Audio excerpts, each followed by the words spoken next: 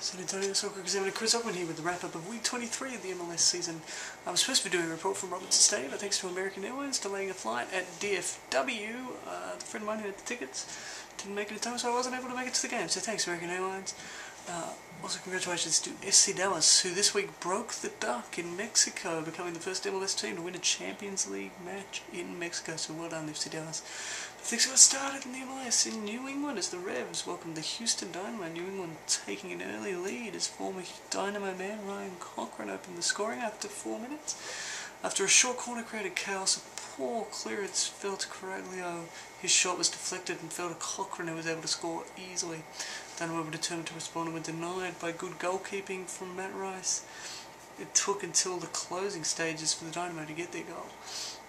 And it was Davis who was the provider, killing his corner to Carlos Costley, who forced a save from Rice, spilling to Boswell with a simple tap-in to salvage a point for the Dynamo. Sporting Kansas City dominated another home match as they hosted the Portland Timbers. Sporting took control from the get-go and took the lead in the 25th minute as Stochev sent the ball in box from eyes. Heading back, the ball was cleared by Paul Wallander, but only as far as Zuzi, whose 25-yard strike put the hosts in front before one of the more bizarre entries in MLS history as Sporting fans celebrated. Someone threw an Omar Bravo bobblehead, hitting Jimmy Nielsen, who required stitches. So what's the lesson of the story, fans? Don't throw stuff. After a lengthy stoppage, Sporting Kansas City kept up the pressure, and they had their second after Sapong flicked on Bissell's throw for Bunbury, which was saved by Perkins, only to be tapped in by Zuzi. It was another odd moment in the 72nd minute. Sporting had their third goal as Sinovic's long ball tried to find Saad, but it was too long and was cleared, only to be cleared straight into Saad, with the deflection turning into a chip right over the keeper. With 9 minutes remaining, the Timbers put one back as Wallace sent a ball across the penalty area. Kansas City failed to deal with it, and Dyke scored well. In the end, a simple 3-1 win for Sporting Kansas City. Two long-time Eastern Conference rivals met on Thursday as the Fire hosted DC United. Duro was at his dangerous best and nearly put the Fire in front in the 14th minute, catching DC flat-footed. He broke the offside trap but hit the post with his good curling effort.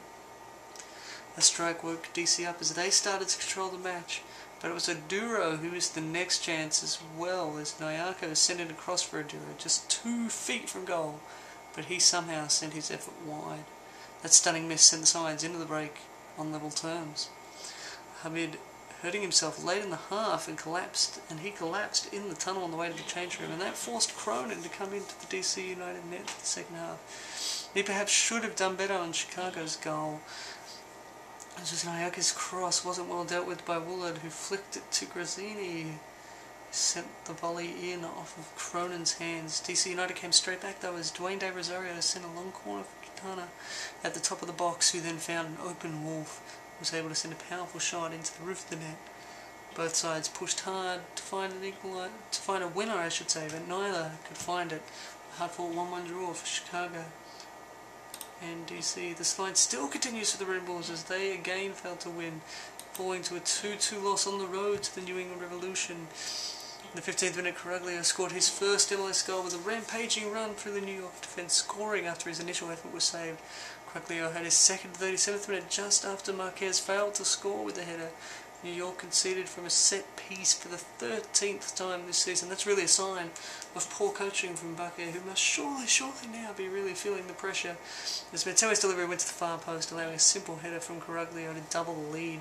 Controversy struck at the stroke of half-time as the referee awarded a penalty, only to reverse his decision after consulting his assistant, booking Dax McCarthy for a dive. 8 minutes after half-time, the Rebels had their goal.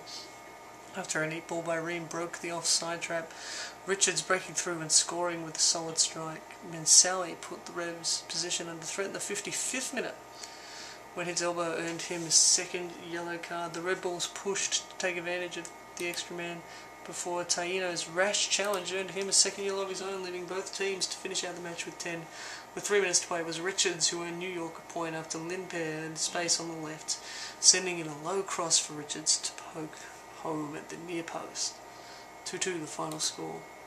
It was a key battle in the East when Philadelphia made the trip to Crew Stadium, and it was the Crew who emerged victorious and cemented themselves atop the conference, albeit against a Philadelphia side fresh off the plane. You see, the match ended up being delayed for 30 minutes due to Philadelphia's flight on Friday being cancelled due to storm. The Union didn't arrive in Ohio until midday, so good to see the airlines didn't only mess me up in the MLS this week. Renteria opened the scoring in the 37th minute, sending home Rogers' clever cross. Pjunovic had the equaliser just 5 minutes later after Daniel's corner. Pjunovic ran onto the ball well and delivered a perfect header. In the end, it was a penalty that brought the Crew the win. After Williams tried to block Rogers' cross, the referee called the penalty. Yet again, Mendoza refused to allow teammates asking to take the penalty the opportunity, and only just snuck the ball past Mondragon, who got a touch but saw the ball spin over the line. The Columbus Crew winning 2-1. So Robertson Stadium, where I was supposed to be on Saturday night, saw an exciting clash as Houston proved that they were masters of the late goal yet again. They ran out 3-2 winners.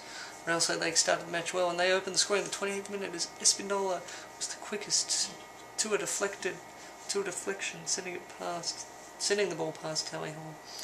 A lead that stood until half-time. Houston Dynamo came out determined after the break, and it was Ching who scored just after the break after costly sent the ball to Davis. Got through the defence and sent the ball to Brian Ching, tucking the ball past Raimondo.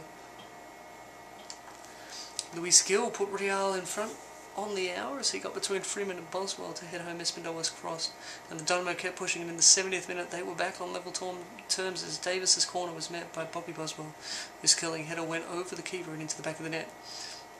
It took until the 93rd minute, but homegrown player Alex Dixon scored his first ever MLS goal. After the initial effort was deflected, Dixon found space in the box, sending his left-footed strike into the back of the net, delighting the fans and earning Houston a 3-2 win. It was a battle for second in the West as the Sounders made the trip to Dallas, where they had never won before. That was until Saturday. It was Hemlu's mistake that put the Sounders in front. His poor touch allowed Nagel to launch the counter, ending with the Rosales shooting low from the edge of the area for the 1-0 lead. Seattle nearly made it 2 just minutes later as Hurtado fired past Hartman but was denied by the offside flag. Dallas had to push hard, trying to find an equaliser. And things got tougher when Lloyd was stretchered from the field, forcing Dallas to play men out of position. Dallas continued to attack even after Dynamo rejected Daniel Cruz and his second yellow for diving in the 56th minute. Despite Dallas's best efforts, Casey Keller was up to the test as Seattle held on for a 1-0 win, putting them second in the West. It was a hard-fought match in Colorado as the Rapids hosted Chivas USA and the teams fought out a tough 2-2 draw. Colorado started the brighter side, piling on the pressure.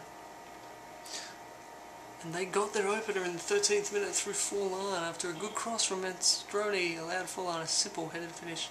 New signing Angel, who moved from LA so that they could accommodate Keane, set up the broker for Chivas USA's equaliser, stunning the Colorado crowd as the sides went to the break level. Colorado continued to press in the second half, taking the lead in the 69th minute from Narci's corner, headed home well by the Renterbecks, who had earlier missed headed chances. Colorado looked set to be cruising to their 4th straight win, but it was Courtois' 86th minute goal that stole the draw for Chivas USA. Cascadia Cup got underway in the MLS as the Timbers and the Whitecaps took their rivalry to the MLS for the first time. It was an exciting start with the Timbers registering their fastest ever goal as Chara scored his first MLS goal after Cooper began to play with the turnover. Eventually Chara who sent a brilliant shot past Cannon in just 30 seconds. Just 30 seconds, 2 minutes into the match. That goal would set the tone for the match as both sides went on to the attack. Portland made it 2 just after the half hour as Dunto headed down Dewsbury's free kick for Palazzo's chip past Cannon.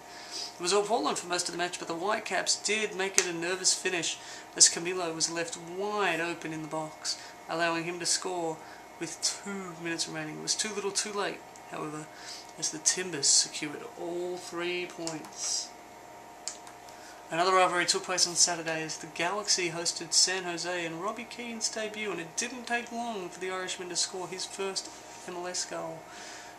Beckham sending a ball over the San Jose defence, which Keane easily walked onto and rounded the keeper, scoring his first MLS goal, perhaps one of the simplest of his career. San Jose weren't much in this one, and it was all pretty much over in the 81st minute when Beitashaw was shown a red card for his kick on Donovan.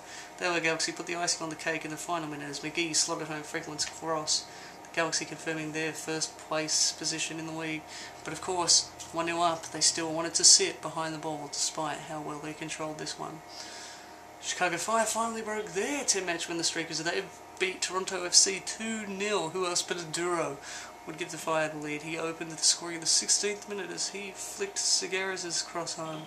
That goal gave the Fire the momentum as they continued to press, looking for a second. Corey Gibbs perhaps should have had it in the 30th as his volley, while in space, soared over the bar. Toronto started to push for the rest of the half before Chicago had some neat chances right before the break.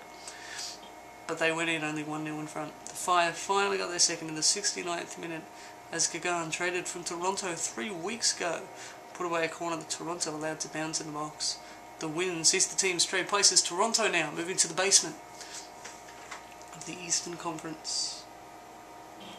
Kansas City scored yet another home win as they defeated DC United 1-0. Sporting opened the match brightly, threatening DC just 30 seconds into the match.